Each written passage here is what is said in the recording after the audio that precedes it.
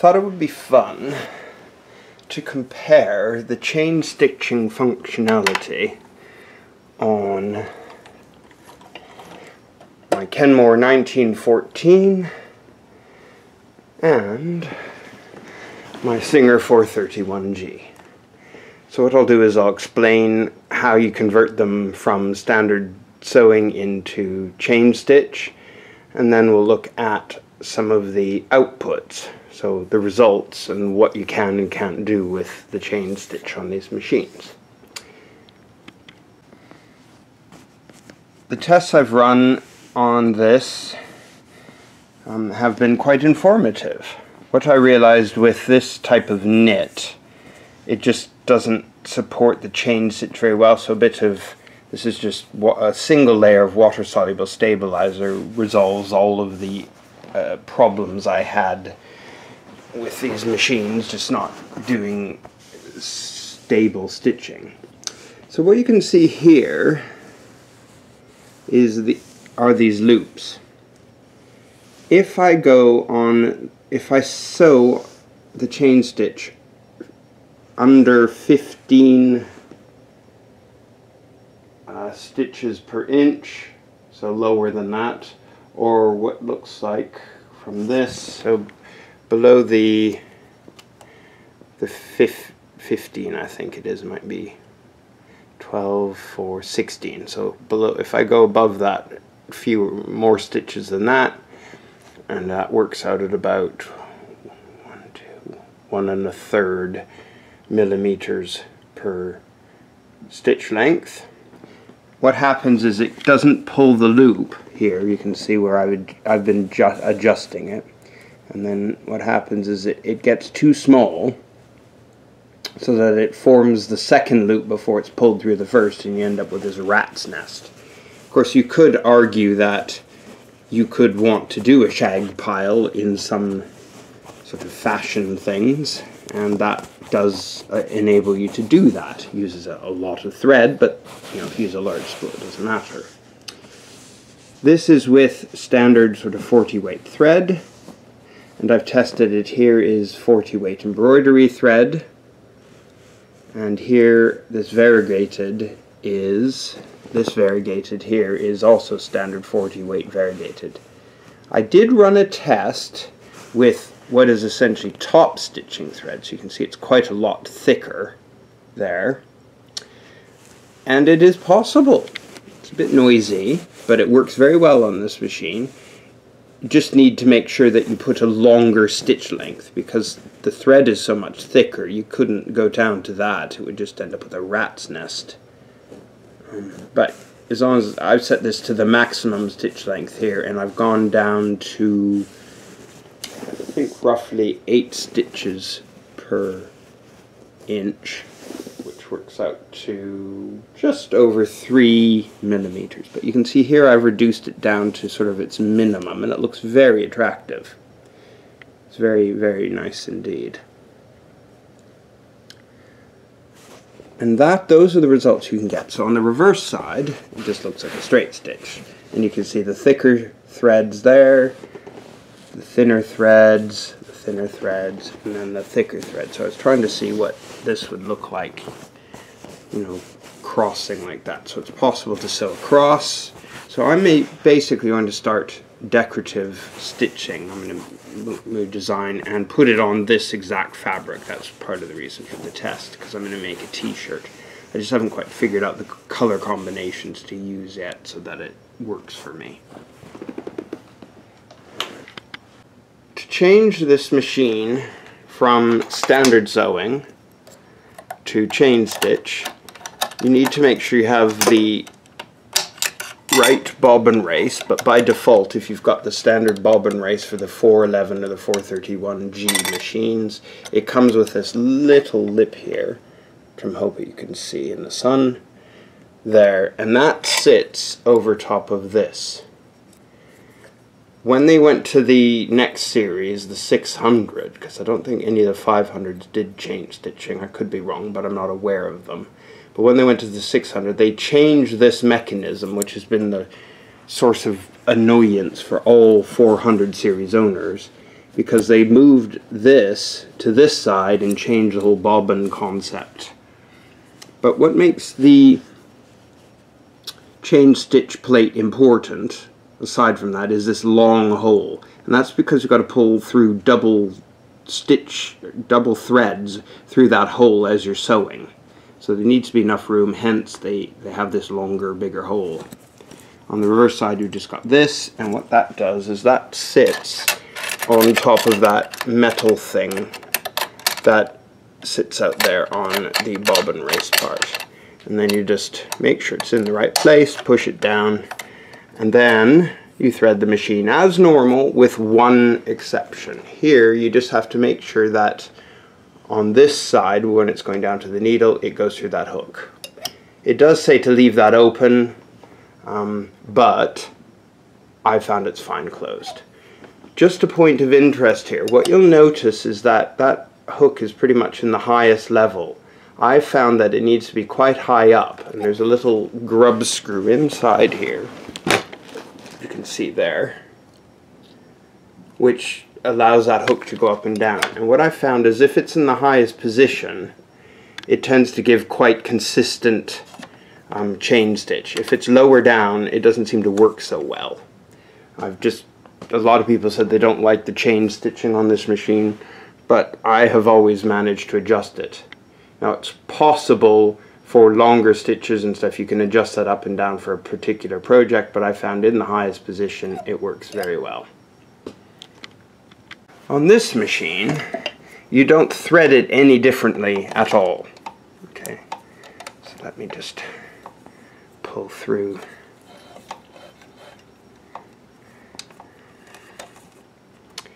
One second. On this machine, you thread it as normal. All of the magic happens below. So again, with this machine, you have to have the chain stitch plate, but in this case, you'll notice there's no lip thing. It's just a larger hole. That's the only thing about that plate. However, what does become important is this. So this is what converts it into a chain. You'll see that tiny little nub there, and that slits into a hole. Whoops! Drop. Great. In the hook. So it just pops in, and then that's it. Away you go, chain stitching. So let me grab the thing which I dropped, and I'll be right back with you. I've taken off the cover so that I can get at the free arm. So if you look here on the lower side, you can see that little hole under here. That's what that little nub in the hook goes into, or this adapter for the chain, and you just push it in. Once it's in, that's it. Nothing more magical than that. And then it's good to chain stitch. So for this machine, what I've found is that around 12 stitches and below, up to the to the maximum number of stitches works. One never reverses. And what I found with this machine, again, I did these tests before I really realized stabilizer would have been very helpful. And you can see I've done, up to 12 and a little bit higher, and then the standard. And the quality is quite good, but again, you have to watch your stitch length. If you go too small, you can end up, or too big in this case, this machine tends to act up in the reverse direction, but if we try it with stabilizer, that problem may go away.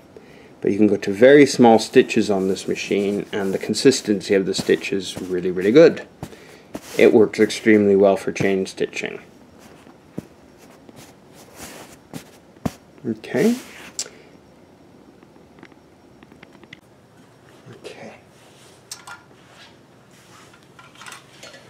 So what I will do is allow you to hear the sound of the machines. I'm going to do two different types of thread here. One is the top stitch weight, and then this other one is the standard weight. This is standard weight. I've got the machine set. Obviously it's straight stitch, tension 1.5, 12 stitches per inch. And off we go.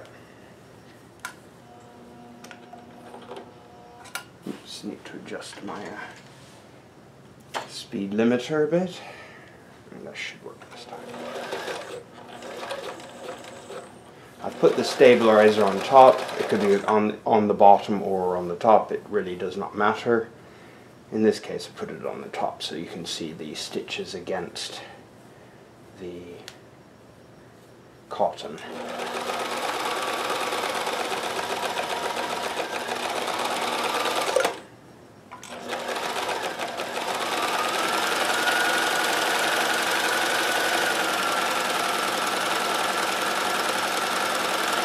There's a row at 12 stitches per inch. What I'll do is I'll turn the corner, spin a couple stitches, another one, spin this again. What you can see is perfectly formed stitches, beautifully formed. So let's decrease the number of stitches per inch, and we'll go down to 10. Just go straight through. I haven't put any temporary adhesive here, so I'm just making sure I keep this smooth.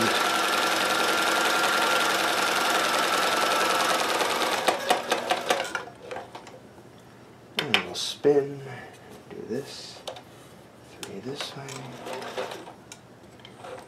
Okay, let's just validate the quality of the stitches. Yep, they're fine. You can see they're a little bigger now.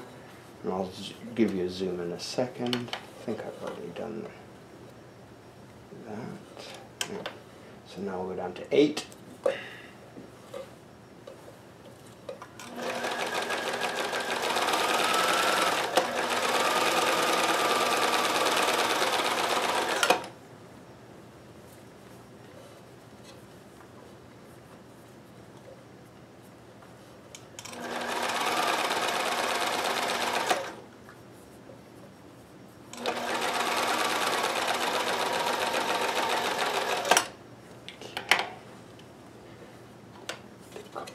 Stitches this direction.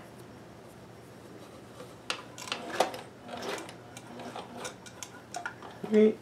And then, as you can see, perfect quality there. There was the 12, 10, 8, and now we'll go down to 6. I've not tried this before. I'm assuming it'll be fine, but we'll find out.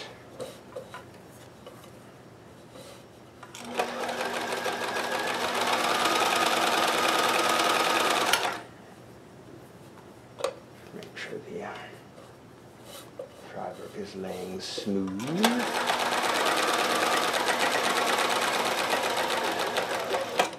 Perfect.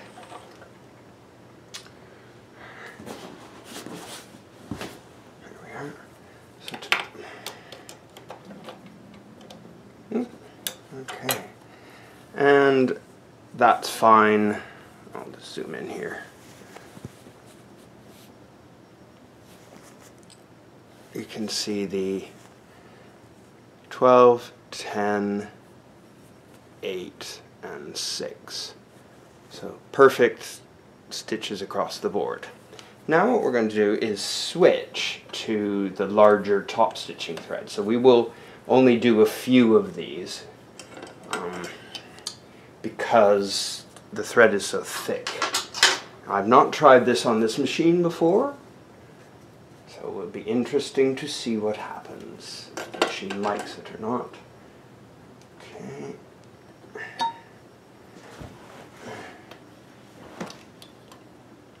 I might need to adjust the tension settings because it's so much thicker thread, but we'll find out. It's part of the fun.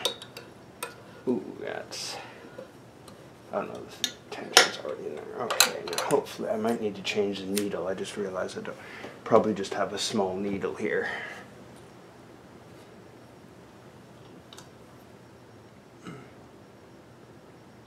Yes, okay, I need to change the needle. One moment.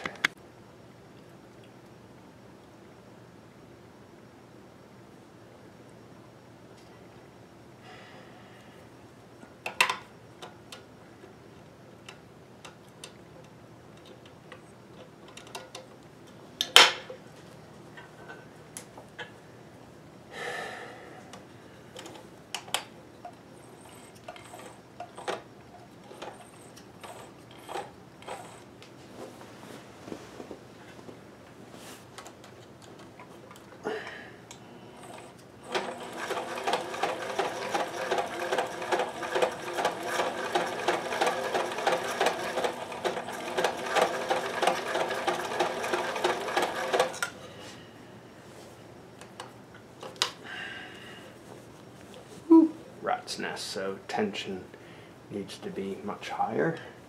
Go up to 6.5.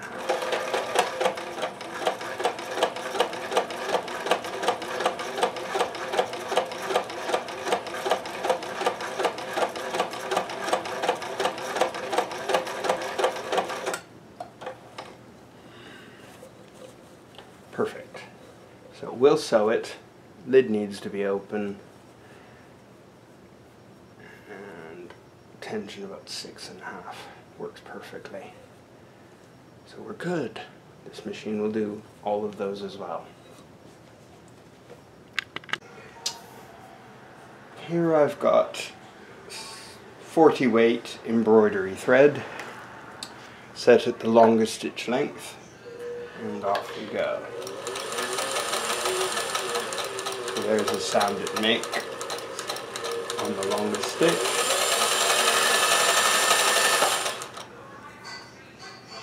And we will go to the end here.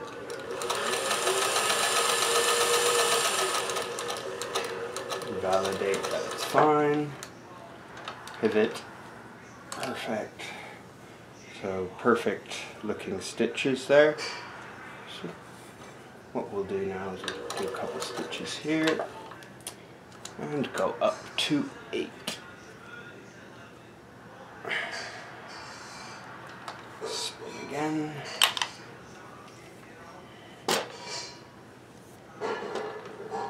And off we go at 8 stitches.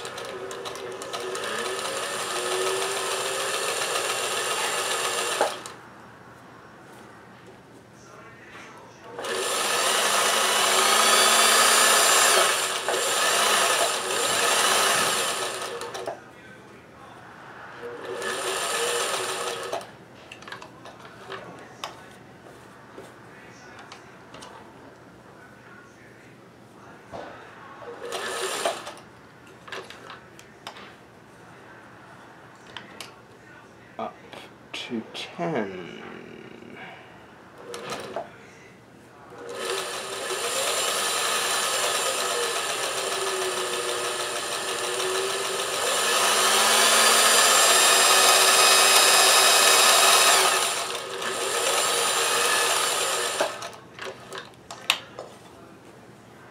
Again, perfect stitches. What you can see is the length, how it adjusts on variegated. I'm going to do a couple stitches here. Go up to 12.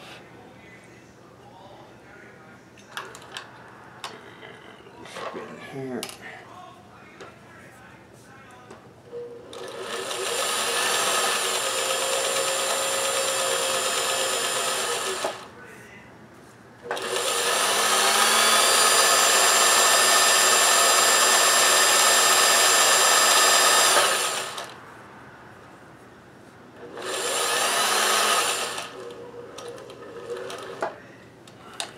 Spin, and last but not least, just under the 16, which if you go beyond it will make a rat's nest, but it's perfect. And let's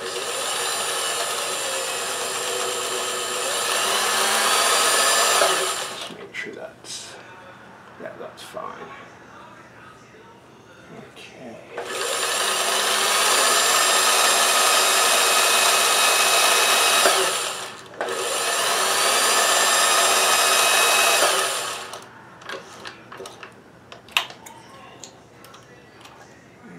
Pull the thread through, snip, yank, and voila, from the back side. So we're right on the edge there. You can see occasionally, oops, helps if I show you what I'm doing. So you see occasionally it's too short there. Definitely slightly longer would be more appropriate to avoid these little catches where it's not doing quite right. Now perhaps if I increase the thread tension a bit I might be able to prevent those, but I'm not bothered because the 6, 8, 10, 12 are perfect anyway. And my favorite length out of all of them is really the 10 gives the nicest. Depends on the look you want, whether you want long, or the 10 gives very, very, very good results. Okay, I will change over to the thicker thread now.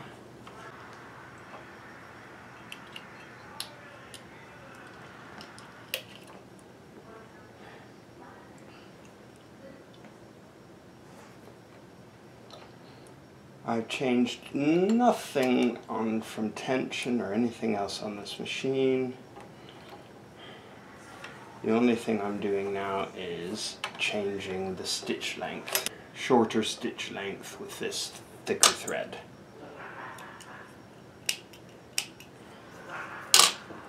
The other thing I found that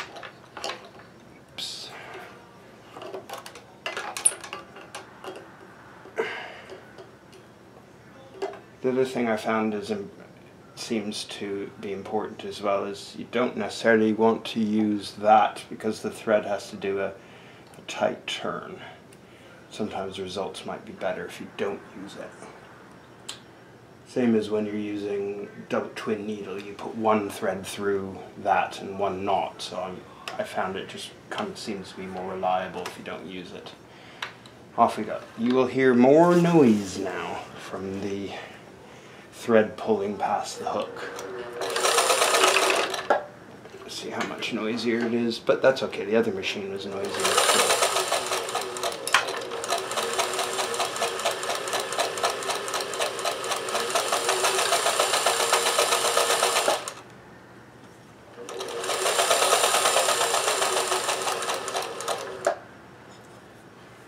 And perfect results. But you can see the difference in the thickness of the thread and how it impacts it a lot. That's why you can't go too short with this much thicker thread. I will go up to 8 just so you can hear it.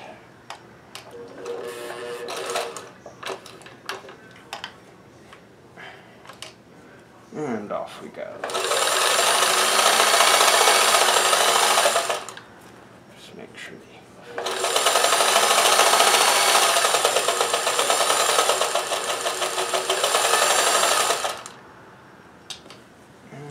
again, perfect results. So you can see how beautiful we can make these things look just by using the chain stitching. It's not puckering the fabric at all because I've used this water-soluble stabilizer, and once we wash it out, give really nice results. Okay, so I hope you found that helpful and interesting.